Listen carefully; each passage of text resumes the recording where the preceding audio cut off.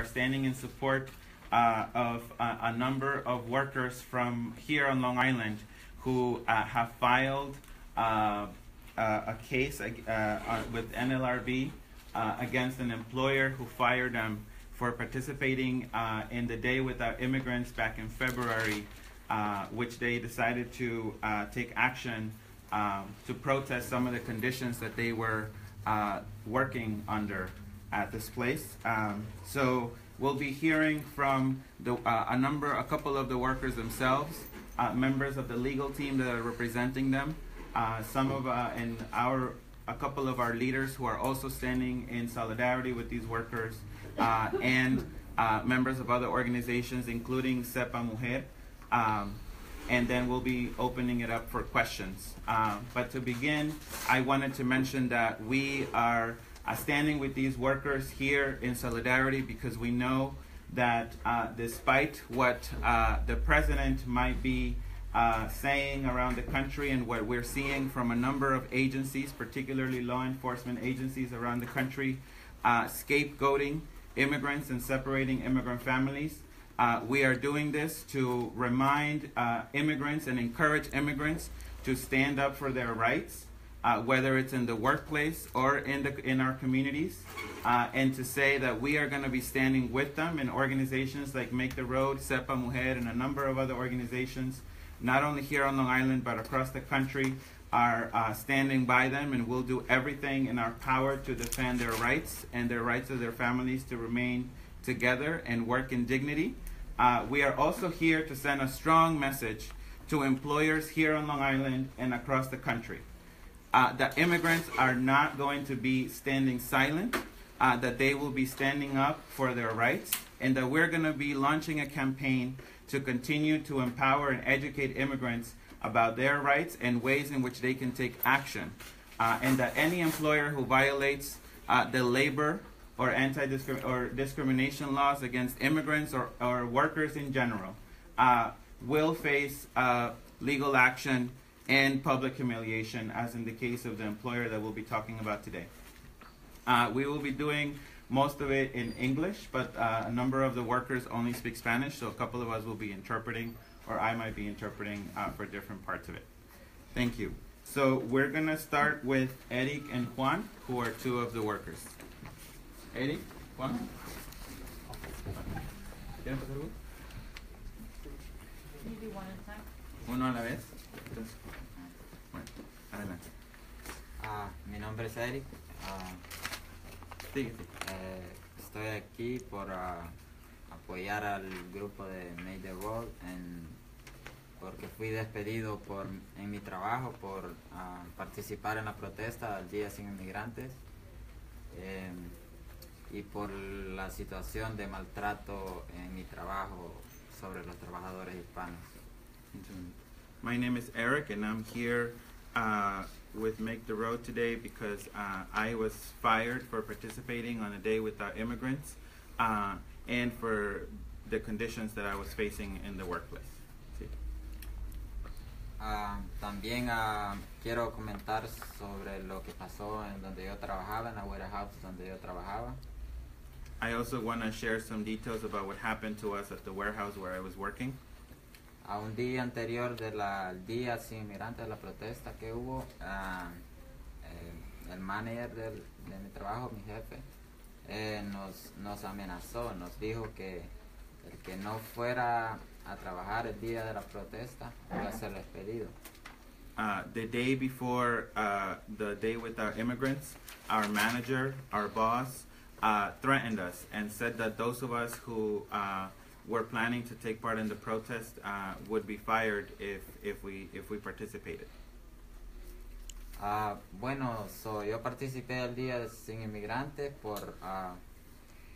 para que este país supiera lo que nosotros valemos los hispanos aquí en este país.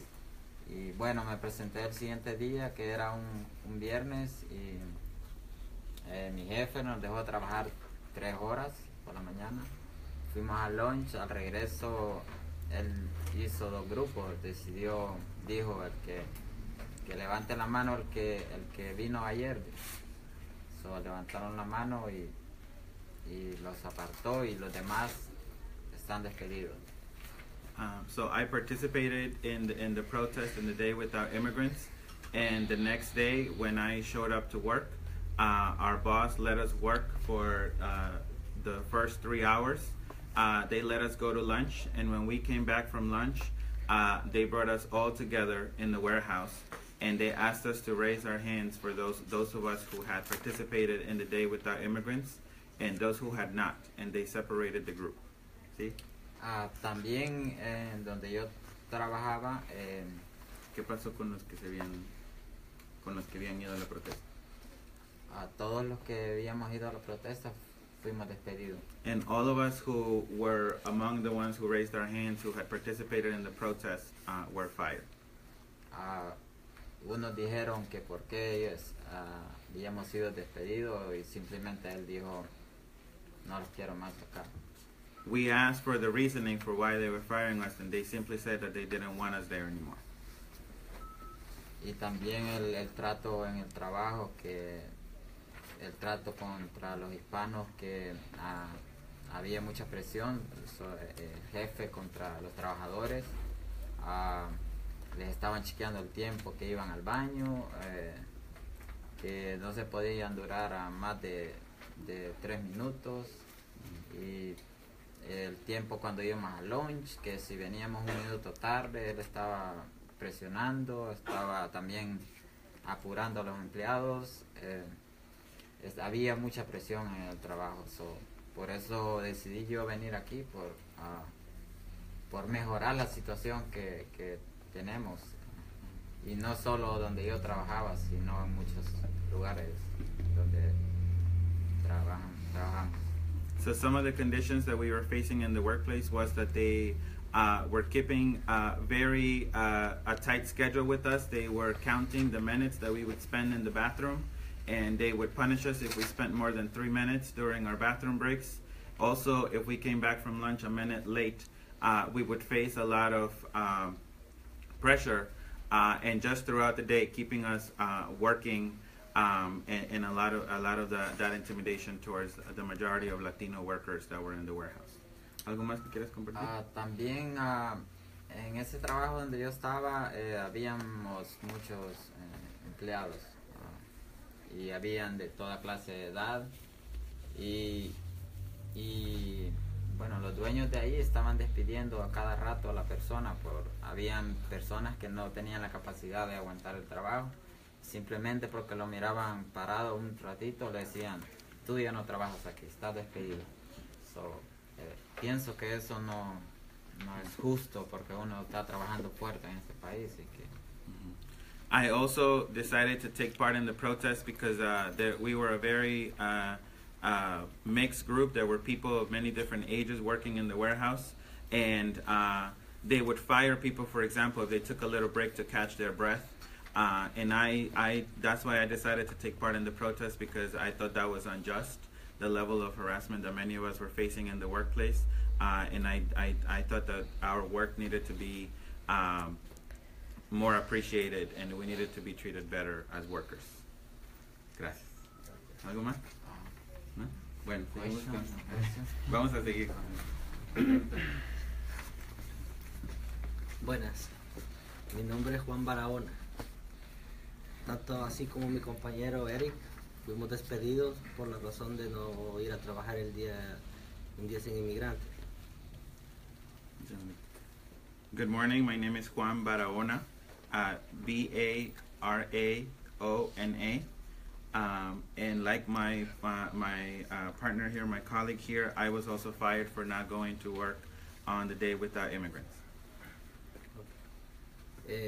Estoy aquí porque fuimos despedidos varios del trabajo, tantos compañeros, y pienso que no es justo los que los hicieron, porque nosotros trabajamos muy fuerte, y tantos hay muchos otros que trabajan en otros lados y fueron despedidos injustamente.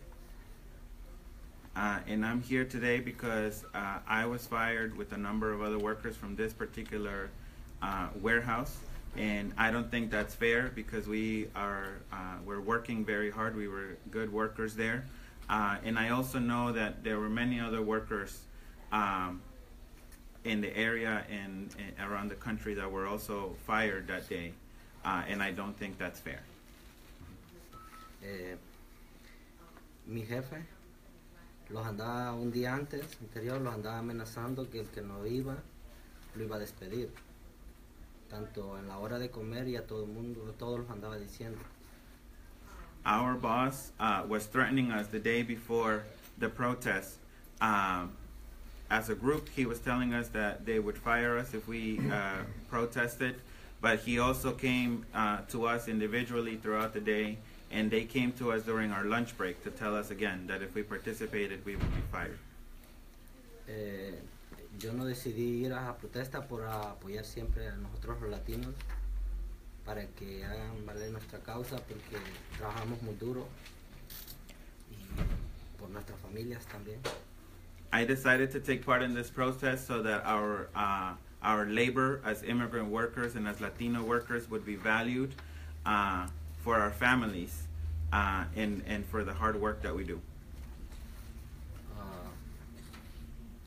Bueno, los maltrataban en el trabajo, nos daban poco tiempo de break, y cuando íbamos al baño nos decían que por qué los tardábamos mucho, que si veníamos de break nos decían que por qué los habíamos pasado un minuto, y los explotaban, sentíamos mucha presión ahí. And we felt very exploited in this place. They would harass us if we went to the bathroom. They would also complain to us if we returned 1 minute late from the break or during our lunch breaks. ¿Algo más? Los hacían trabajar muchas horas, a veces salíamos demasiado cansados. Also, they would make us work very long hours, and we would leave that place exhausted. Y los obligaban a trabajar más de 12 horas. Sometimes they would make us work more than 12-hour shifts. Aunque no quisiéramos, y nos decían que si los íbamos, los iban a despedir. And they would tell us that if we walked out, they would fire us. Yeah? Okay. Walter, before they go, can you just ask, was there the possibility of a lawsuit before the Day Without Immigrants based on the I conditions? think the lawyers will, yeah, Okay. that's the lawyers will next. Gracias. So now we're gonna bring up lawyers. Liz from our team at Make the Road New York, and I think our partners as well, who can talk a little bit more about the details of the lawsuit. Hi. Spell your first and last name. Yes, my name is Elizabeth Sprotzer, S-P-R-O-T-Z-E-R, and I am an attorney at Make the Road New York. And I'm here with my colleagues from Schulman Kessler, the law firm that we are partnering with in this case. Our clients, low-wage immigrant workers who worked at International Warehouse Group, a distribution warehouse in Long Island, as they spoke about, worked long hours, they faced low pay and often mistreatment at work. They joined together with immigrant workers around the country on the Day Without Immigrants to protest their working conditions and to demonstrate the role of immigrant workers in the workforce in the face of the Trump administration's continued attack on immigrant workers and their communities. They were fired for exercising these rights. We believe that these terminations violated their right under the labor law, under the National Labor Relations Act, to engage in protected concerted activity. And we are here because we want to ensure that immigrant workers continue organizing to defend their rights and are not retaliated against when they do. Can you talk about what the action actually is? Sure, we filed a charge with the National Labor Relations Board that the termination of our clients violated Section 8A1 of the National Labor Relations Act, and that they were engaging in protected concerted activity and were fired for doing so. When did you file the charge? We filed the charge today. What kind of compensation are you looking from the company? Did they are giving back their jobs? Any kind of economic compensation? We are seeking all legal remedies available under the law to make our clients whole. How many clients do you represent, and can you discuss their immigration status? We represent the two gentlemen who spoke today, as well as one other worker. The charge was filed on their behalf. So we represent those three. And as they spoke about, they are Latino immigrants, and we are here to defend their rights. How many employees got fired that day, though, that you're aware of? Our 3 clients and several others, we believe around 10 in total workers were fired. And where All was the from the company same- located? International Warehouse Group is located in Melville, New York. And what did Juan and Eric actually do there? Worked in the warehouse, what were their responsibilities? They may be able to speak better to that, but they worked it's a distribution warehouse that packages and distributes goods for companies such as TJ Maxx and Marshalls, and provides those and other specialty services. So, packing up boxes, can you packing Ella up está boxes, loading preguntando trucks? si quieren caminar un poquito adelante, ¿cuál era el trabajo que ustedes hacían ahí adentro? ¿Cuál era su El responsabilidad? trabajo era distribuir mercadería para TJ Maxx y Marshall, y creo que habían otras tiendas ahí. Eran, Pero el trabajo en sí, pa- ¿cómo que hacían? ¿Habían cajas, empacar, cargaban camiones? empacar las cajas, descargar camiones, parquear los pallets. Okay. Había muchas wrap the pallets. Yeah, so most of their, this is a warehouse where they redistribute shipments for many of the box retail stores like TJ Maxx and Marshalls. So a lot of it was unloading trucks, sort of wrapping the pallets and redistributing for the local stores. Thank you. Question for the attorneys. Are you essentially saying that they had the right to take time off to protest? And, can you explain how that's balanced with the employers' claims that they want, their employees to be there when needed? Sure. Under the labor law, workers are able and protected when they organize to improve their working conditions. They have the right to do so. And if they are retaliated against, threatened, or fired because they are organizing to improve their working conditions, as our clients were doing, that is a violation of the labor law. What possible penalties do you expect the company would face as a result? Again, we'll seek all available remedies under the law, and it will be up to the National Labor Relations Board to decide what remedies are granted. What kind of a time frame is there, though, for this to go through the process, in your experience? Sure. In our experience, the National Labor Relations Board, the local Region 29, is going to investigate our allegations. Our workers will give sworn testimony, and we'll have the opportunity to present our case to them. And within a month or two, they should decide whether or not they'll issue a complaint against the employer. If they issue a complaint against the employer, which we believe they will, then a hearing will be set for sometime thereafter for an administrative law judge to determine whether or not the International Warehouse Group has violated the National Labor Relations Act. So. Great, thank you. So again, we'll be all available for questions after. We have 2 more speakers.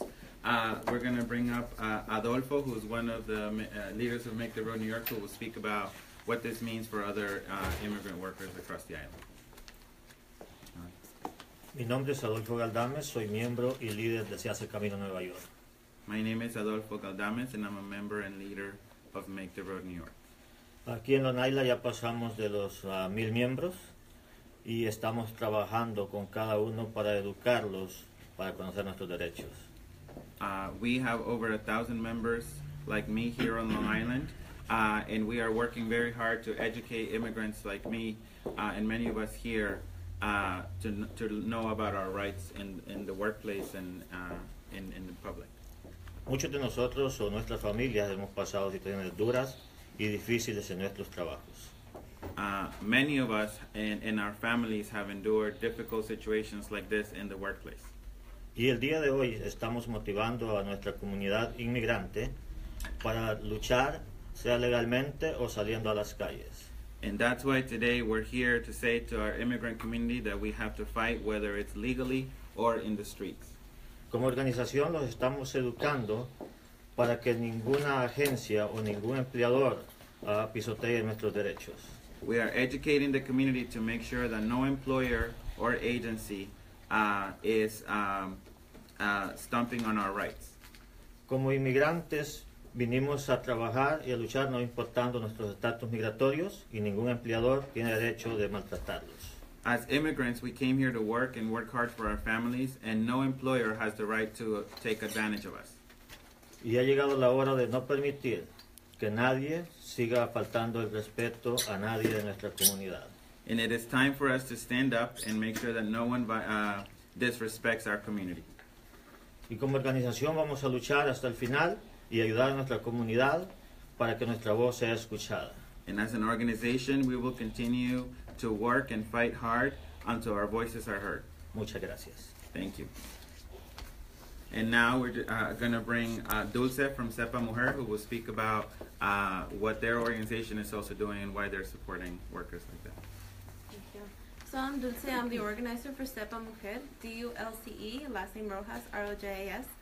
And right now we're seeing 3 men here coming out and speaking out, but we also are very much trying to push Latina immigrant women to come out and speak out. We're seeing men speaking out, so we believe that women should too. Sepa Mujer is right now the only Latina immigrant women's rights organization on Long Island. So we're doing a lot of raising awareness on human trafficking, putting an emphasis on labor trafficking, as our Latino immigrant community is very vulnerable to this and they're exposed to this. So actually we're doing a lot of work around this area. So we stand in solidarity with Make the Road because they're doing a lot of great work in this area as well. So our conference will be on human trafficking this Sunday, April 23rd at Stony Brook University Sack Center, for all those who are welcome to come and learn about the issues about the Latino immigrant community facing and being exposed to vulnerable situations such as this. When we talk about labor abuse, we also have to talk about the possibility of labor trafficking, and this is something that we come across as organizations in the front lines. So thank you. That pretty much brings us to the very end of this press conference. Like Sepa Mujer, Make the Road will also be having, and a number of other organizations around the state and the country will be hosting workshops for immigrants and their allies who are interested in standing up and supporting their rights.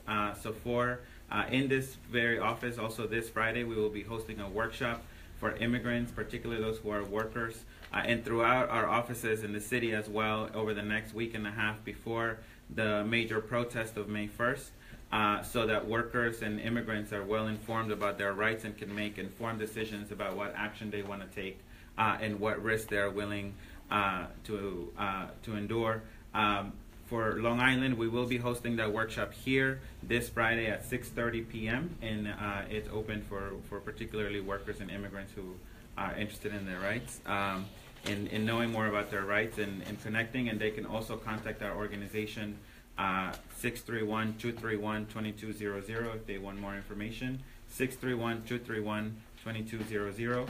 And thank you. And I think at this point we'll just be open for questions. And that'll be it. So what steps, if immigrant workers feel that they are being exploited, what are the first steps that they can take to come forward? One of the main things that I'll leave it also for the attorneys to share. One of the main pieces of advice for workers is to capture and write down everything they know that they are dealing with. It's important for us to know dates, even if it's handwritten, for them to keep a record of the conditions that they are experiencing in the workplace, to ideally keep track of names of other workers who have been fired or have endured similar situations. And most importantly, to connect with an organization like Make the Road New York, like Sepa Mujer, and a number of other organizations at the local level who are supporting immigrants. We at Make the Road also connect workers and offer consultations with labor lawyers, as well as a number of other organizations that provide free consultations so they can begin to learn about their rights, but also have their cases evaluated. Anything else from the lawyers that you would add? No? Okay. Do you think this one case reflects widespread abuses on Long Island for immigrant workers, and so are you trying to send a message to other employers? We definitely think that this is reflective of the issues that we hear from many of our members across the region and across the country. We know that many employers believe that because immigrants may not speak English as well, or because they may have other immigration status or no immigration status, that they are a more exploitative members of the workforce. And that's why we're here, to make sure that this message is heard loud and clear particularly on Long Island, where we're seeing a number of other ways in which bias against immigrants and people who are different may be showing up throughout our communities and throughout the island, and that's why we're here. It's important for us to mention that even to get to this point, it takes, many of our attorneys and organizations have had to consider a number of other cases. So this just happens to be one of the cases where we had enough information and the workers were willing to step up, because one of the issues that we are facing, given the intimidation that the administration is doing at the national level, is that immigrants are afraid of reporting any kind of abuse. And that's why we felt it was important to be here today as an organization and as a coalition to let immigrants know that we are here to stand with them, and that we will stand up for their rights, and to connect with us so we can inform them of actions they can take to protect their rights. So to be clear, you're saying that employers are potentially taking advantage of workers' rights because of their immigration status? Yes. Yeah. I mean, That's we know that that's clear, and we know a number of other, I think some of you in the media, particularly here on Long Island, may be more familiar with the case of the other workers at Ben's Deli that were also fired. We are not working on that particular case, so we can't comment on it, but many of the concerns were similar from the reports that we read in the media. Wage theft we know is rampant, particularly with immigrant workers. Many of them, particularly because of language issues, but also because many times they are not familiar with labor laws here in the country, are subject to much of that abuse, and that is why organizations like Make the Road and others regularly conduct workshops for immigrant workers to learn about their rights and how to protect themselves. All right. Thank you. Thank you, Thank you. everyone.